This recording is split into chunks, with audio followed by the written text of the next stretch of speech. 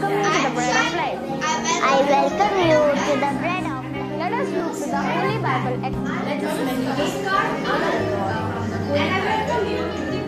Namaskar.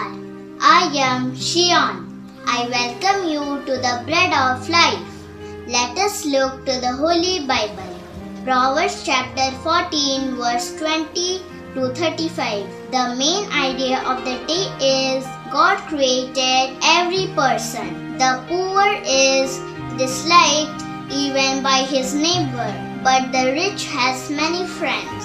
Whoever despises his neighbor is a sinner, but blessed is he who is generous to the poor.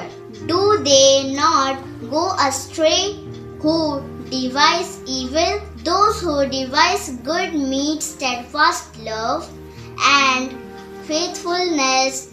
In all toil there is profit, but mere talk tends only to poverty. In the fear of the Lord, one has strong confidence, and his children will have a refuge.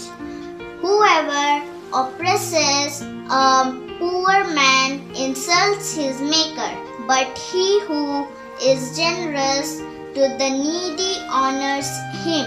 The wicked is overthrown through his evil doing, but the righteous finds refuge in his death. Wisdom rests in the heart of a man of understanding, but it makes itself known even in the midst of fools. Let's understand the word of God. Every person looks different and lives in different environments, but we all have one thing in common. We all have been created by God. It is therefore wrong to despise others just because they are poor, uneducated, or because they have a different skin color than us. We are all God's creation, and therefore we must love each other and treat each other equally. May the Lord bless us with this word. Let's pray and practice. Dear God, thank you for your word.